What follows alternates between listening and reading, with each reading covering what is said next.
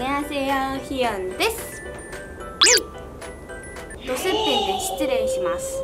って感じなんですけど、今日はですね、最近お気に入りのコスメでメイクしていきたいと思います。今日はですね、撮影だけだったので、ひよんのお洋服の背景隠しニット赤を着てみました。元気が出るようにつべこべ言わずに始めますか。それではスタート。はいって感じで、最近お気に入りのコスメたちなんですけど、劇的にお気に入りでみんなに早く紹介したくてうずうずしてました。今もうすっぴんの状態なので、早く下地を塗っていきますね。で、下地がこちら、ムーンショットマルチプロテッション UV ピッソ。これはですね、ブラックピンクのリサちゃんがモデルをしてるコスメなんですけど、メイクの崩れを防止してくれるっていう下地みたいで買ってみました。プライマーとしても使えるって言ってて、でテクスチャーがもう超フィヨン好みで、見てください。こんな感じ、乳液クリームみたい。そんな柔らかすぎず、ちょっともっちり柔らかって感じなの。これをつけた時に本当にメイクの崩れがあんまり気にならなくて、仕上がりがすごい綺麗で、最近お気に入りでつけてます。日焼け止め効果もあるので、別にこれだけでも出かけられるっちゃ出かけられる。でもカバー力とかはないので、これだけの時はコンシーラーは塗らなきゃダメですね。プライマーっていつも言ってるけど、ちょっとモサモサなイメージがあるのに、このもっちりテクスチャーだから、ひよんはすごいいいなと思って、最近お気に入りっていう感じですかね。肌に馴染むっていうよりも、なんか密着してくれる感じ、なんか浸透って感じよりもピタッって感じ。わかります？この感じ。はい、下地の完成で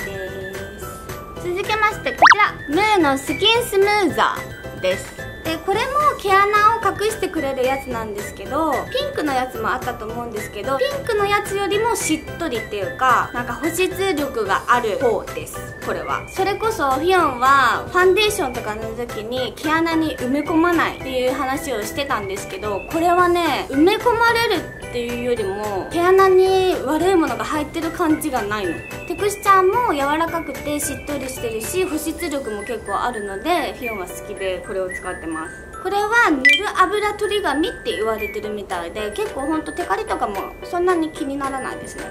続きまして、最近また新しく買ったこちら、これはムーンショットのマイクロコレティピクッション。これもクッションファンデなんですけど、ムーンショットのこれは下地と一緒に買ったんですけど、やっぱひよんクッションファンデが大好きで、このクッションファンデは前にクッションファンデ特集の動画を出したと思うんですけど、デイリー使いのクッションファンデと最強にカバーしてくれるクッションファンデのちょうど間っていう感じのクッションファンデです。肌がめっちゃ白くなった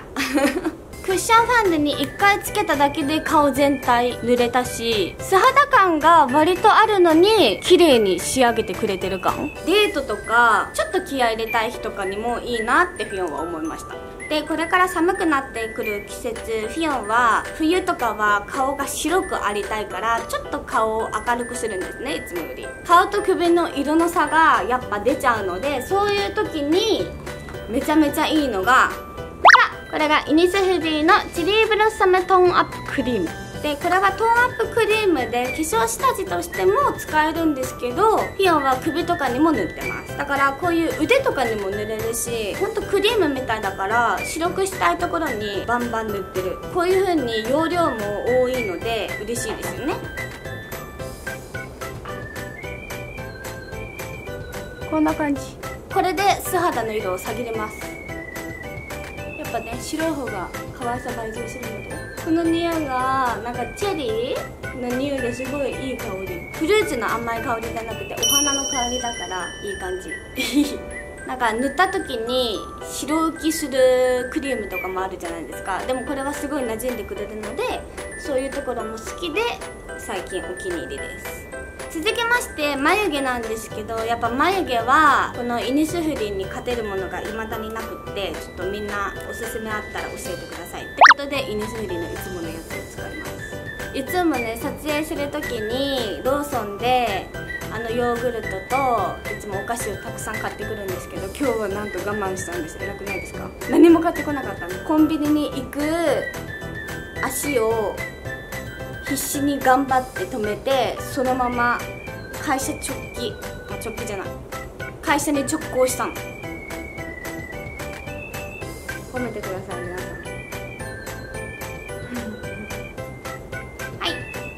続きましてシェーディングなんですけど、シェーディングはファンメイクマットフルールシェーディング。でもシェーディングって入れるのと入れないのじゃ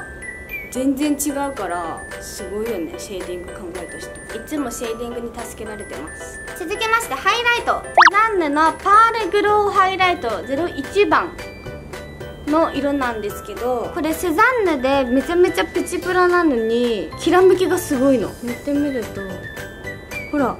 かります？光沢感っていうのかな、結構しっかりきらめいてくれる感じですね。ヒヨン指で手の甲に塗ったのですごいメタリックみたいな感じになっちゃったんですけど、ちょっとここがあまりにもメタリックすぎるとあれなのでブラシでのせます。ブラシがついてますから綺麗。ハイライトがしっかり入ってるとなんか可愛さがプラスされる気がする。でこれはパウダー状なのでそのまま鼻の筋にものせていきます。めちゃめちゃ濃くじゃなくて薄く。続きましてシャドウです。シャドウがこれエスプリークのセレクトアイカラー BR302 の色です。すごい綺麗でしょ、ブラウンの色。ラメ感が綺麗なんですけど、ヒヨンが好きなほどキラキラって感じではないけど、なんか上品な大人っぽい感じで、もうアイホール全体と涙袋全体にも塗ります。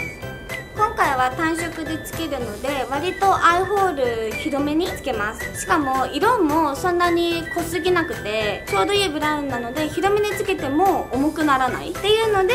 ヒヨンは好きで、下まぶたにも塗っていきます。だからこのぐらいのブラウンを塗ると涙袋すごいぷっくりして見えるから可愛い。この1色だけでもすごい可愛いし、この色がすごいシンプルなので他の色と合わせてもすごい可愛いと思います。続きまして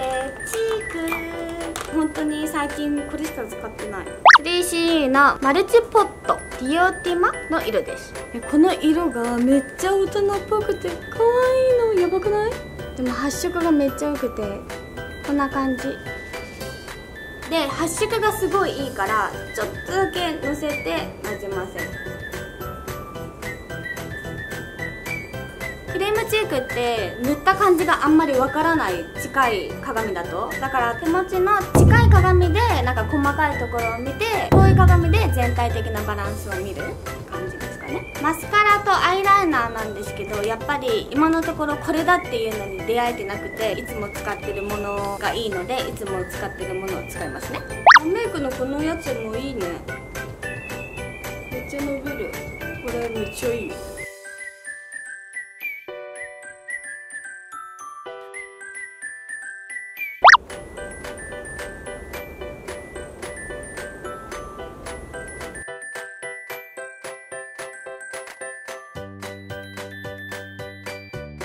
って感じで最後にリップになります。リップがこちらヒンスっていう韓国で今すごい話題のコスメブランドなんですけど、皆さん知ってますか？まずこのパッケージ自体超可愛いじゃないですか。で色もすっごい可愛くて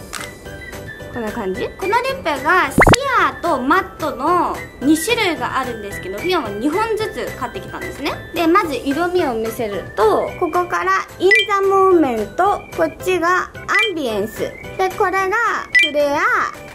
これがエンビミで、最初の2つがシアー、潤いがある感じで、この2つがマットな感じ。色味がめちゃめちゃ可愛いでしょ。でフィヨンはこの一番最初のインザモーメントをつけてみます。シアーですけどちゃんと発色します。普通に日本の子にも普通に使いやすいと思う。これはちょっとねマットだとマットすぎるかなって気もするけど、シアーの方はちゃんと発色するけどツヤ感も少しあるのでいい感じ。ここにニキビができちゃう。でですね、この最後に紹介したヒンスなんですけど、他にも買っていてちょっと今日使えなかったんですけど、この2つ、これがチークなんですけどハイライトとしても使えるっぽくて、でもフィヨンはハイライトとして使った方がいいなと思って、なんか発色がねハイライトっぽい。このラベンダーのやつがめちゃめちゃ可愛くて、すごい透明感が出てめちゃめちゃ可愛いです。でこのコーラルっぽいのはめちゃめちゃ発色っていうよりは、それこそなんかほんのりって感じ。わかるかな、この感じ。結構きらめきもある感じです。はいって感じで、最近ヒヨンのお気に入りのコスメたちだったんですけど、いかがでしたか？なんかね、ヒンスとかやっぱ韓国コスメが好きなので、いろいろ新しい情報とかがあったら買いに行くようにしてるんですけど、この動画が楽しかったり、いろいろ試してみたいコスメあったなと思ってくれたら、ぜひいいねとチャンネル登録をお願いします。コローン。